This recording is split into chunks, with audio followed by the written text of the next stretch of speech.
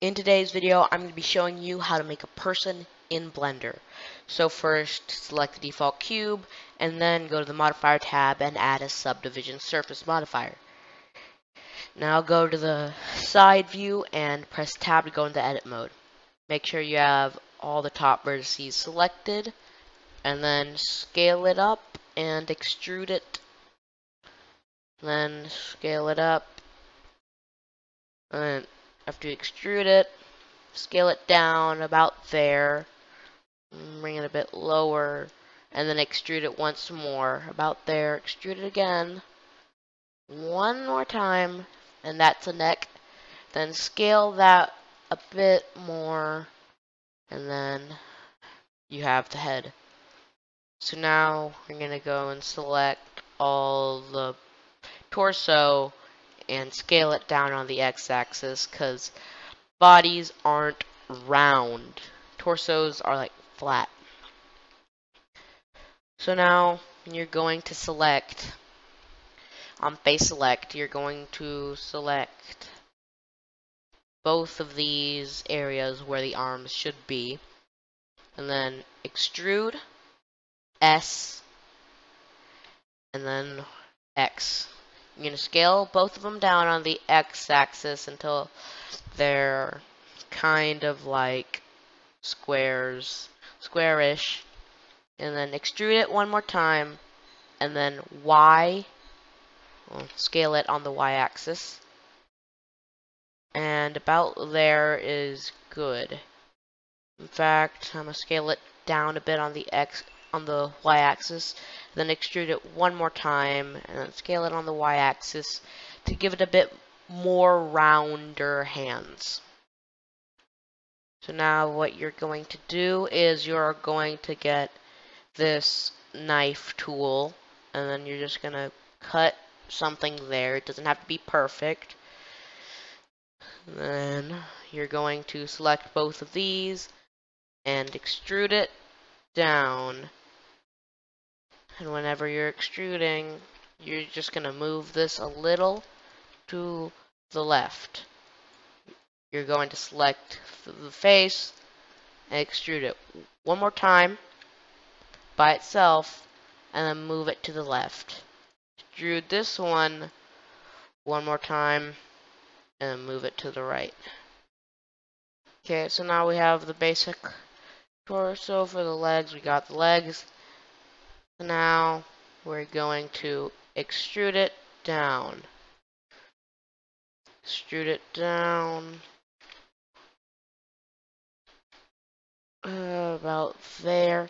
Extrude it about there. And for the feet, we're just going to extrude the legs, the leg area one more time to make that. Make sure we have both legs selected, and then extrude it twice. And now we have feet.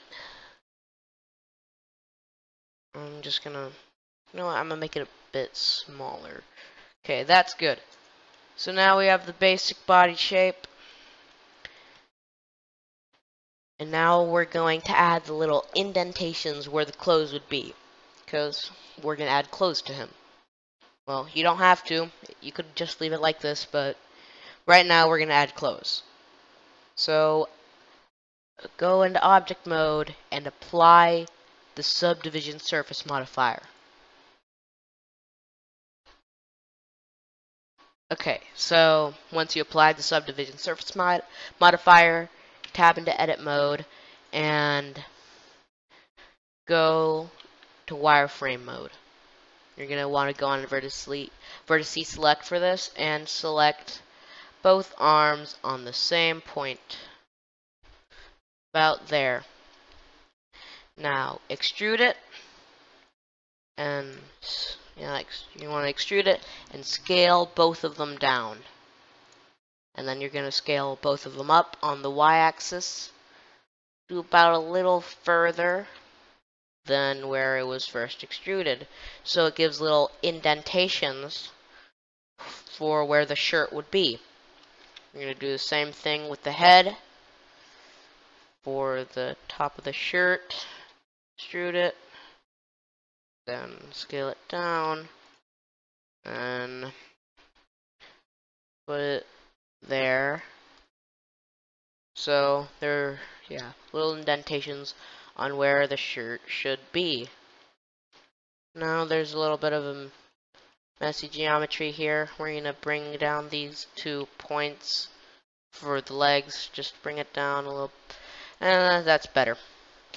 So now you're going to want to select all the legs there, extrude them down, scale them down, and then bring them back up.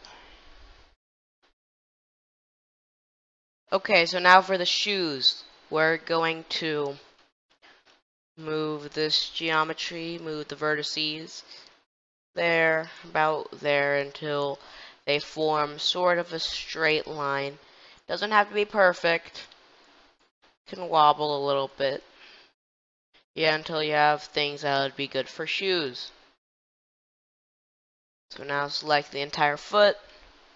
Now extrude, scale it up, and you're just going to want to scale it down on the x-axis. I mean, scale it down on the y-axis, because that's where it is. And now you can see little indentations on where the shoes are. In fact, let's move it forward. Yeah, just a little bit to make those indentations a bit more apparent. Okay, so now we have the clothes. Now we're going to separate the body parts into sections so we can basically texture the clothes. So first, for the torso area, we're just going to go here, select the areas where the seams are. Just there. Now, about there. Now we're just going to select everything else in the middle. Make sure not to get any other vertices, because then you'll have some messy textures and you don't want that. Okay, so now that you had the entire area where the shirt's going to be selected, you're going to press P by selection. And now if you go back into edit mode, if you go back into the object mode, then you can see that you separated them into 2 different objects. So now go into material preview mode, then you're going to texture another material, and add a material, and let's make the shirt red. And let's turn the roughness up a bit more, make it look a bit better. Let's do the same thing for the shorts or pants. I'll make them shorts. So basically just select all that, P by selection, then you can make them blue. This is very important. See this number here? The number 2? That means 2 different objects are using the same material. That means if I change this color, it would change the color of the other one. You want to click on that to make it a new material. So you're just going to choose the color of the shorts. Doesn't have to be blue, it can be any color you want. So now for the shoes. You know what to do. Select the shoes. P by selection. Now you can just make the shoes black, or again, you can make it any color you want. I also recommend turning up the roughness on these because you don't really want shiny clothes or shiny skin. You know what? Let's add some hair to this dude. Go into face select, and then just select the top of the head, and then edges there,